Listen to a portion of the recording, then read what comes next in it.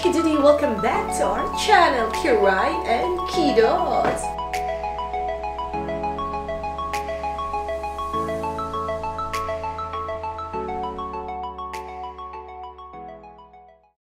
Hello Chikidudi, welcome back to our channel, Kiray and Kiddos. So for today's vlog mga Chikidudes, magluluto tayo ng big fish. At lalagyan natin ng ginger, onion, turmeric. Iwain lang natin siya. Tapos ilagay natin sa tiyan ng ating isda. So hiwain lang natin siya balati. With onion spring, mushroom, at saka mga ibang sangkap pa ng rosemary, mga herbs. So ayan, tignan niyo.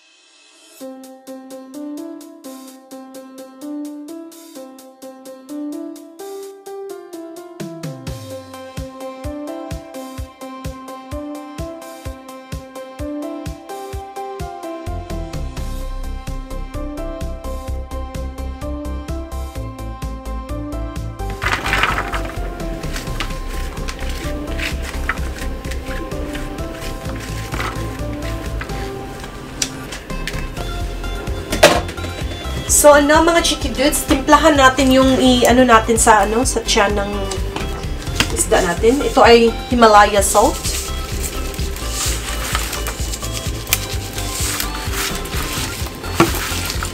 Tapos rock pepper.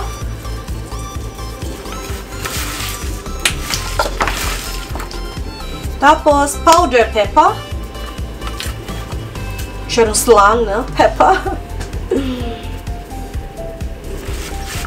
Yan. Very basic na lang yan. Tapos ito naman is mix.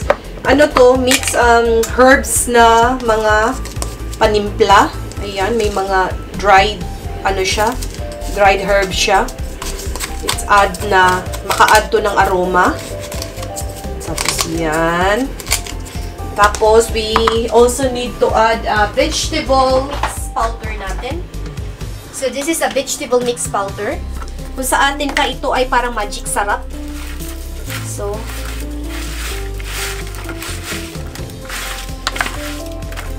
yan ang beatings ng natin, ng isda. Tapos yung fish natin mga Chikidudes, ito yung fish natin. So hiwaan natin.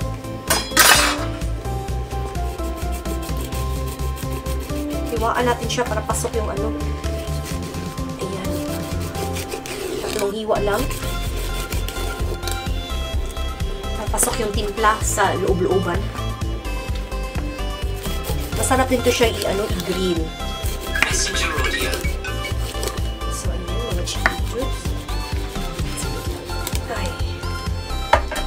At saka, pahiran natin ng Himalaya salt.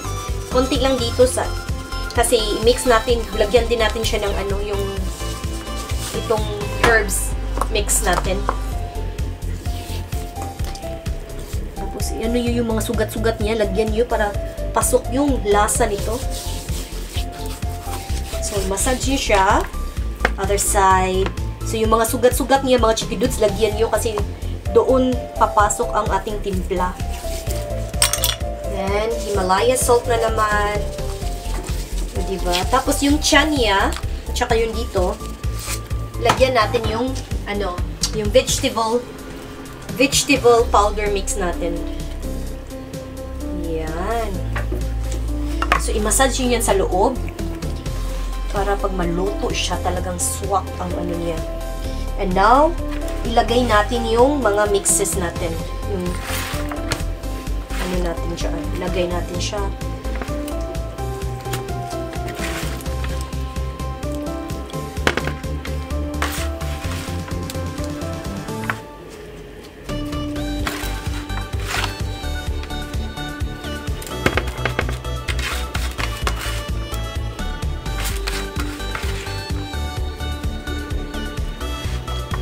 Kuha ako ng pang-tin. Mga Chikidudes, i-sealed natin siya ng ng stainless stick.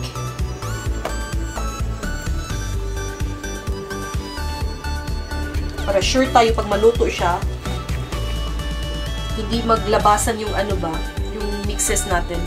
Para magstay lang dyan, tapos yung aroma talagang nasa loob talaga. Sayang yung effort natin na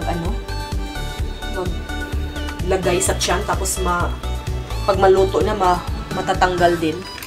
So, mas maganda magstay siya dyan. Saka na natin tanggalin pagkakain na tayo. Para pag tanggal natin yung aroma, talaga yun ang sasalubong sa inyo. Ayan. Matigas. Ay, sana hindi ako matusok. Kapal kasi eh.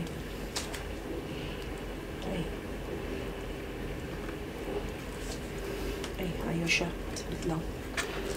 Kapal.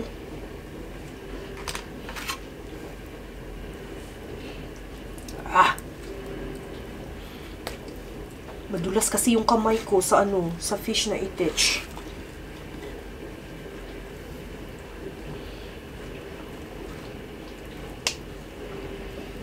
Ayan. Sabit lang. Almost there. Pasok. Ay. So, ayan siya mga chikidudes.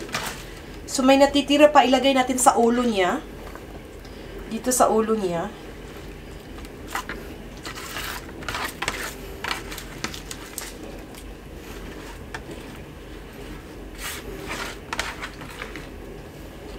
So, ayan na mga chikidudes. Medyo super malaki siya. Hindi siya kasya sa So, ganyan lang.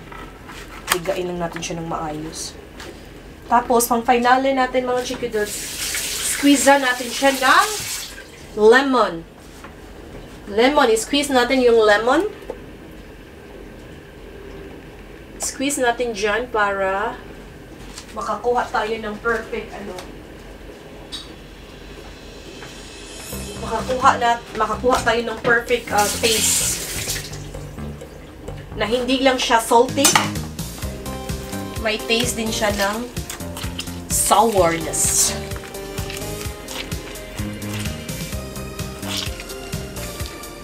Dahil wala akong fresh garlic na linagay dahil nga naubusan ako. So I'm using a powdered garlic. Gamitin natin ang powder garlic. Ito na lang ang natin. Ilagay natin sa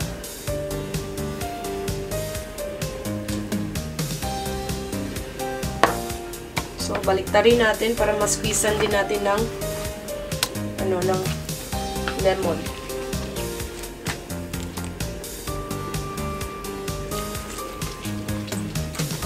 Tapos, ang ginagawa ko mga chikidudes, itong lemon na to, linalagay ko to siya dito, iniiwan ko. Hindi ko yan tinatanggal. So,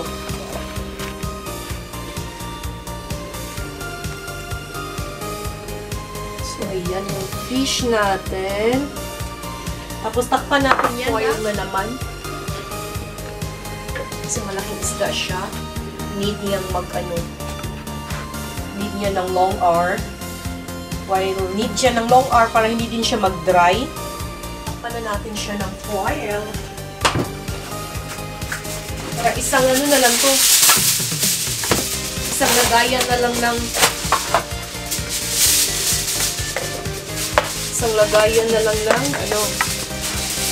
buntot niya talaga Yan siguro kung malaki. Anyway.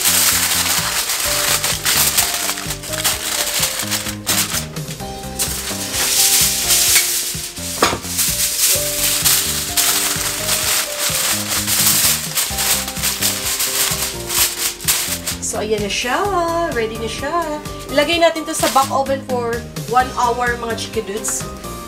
1 hour yan. Pero, medium heat lang. So, ayan. Our, number 2 na menu for tonight's dinner. So, ayan mga chikidudes. Thank you for watching. Please don't forget to share, like, subscribe to our YouTube channel, Kiray and Kiddos. Sa hindi pa na-subscribe dyan, please hit the notification bell down below para ma-update kayo sa mga walang kwentang vlogs namin. So, ayan. Up next, kung ano ang lasa nito.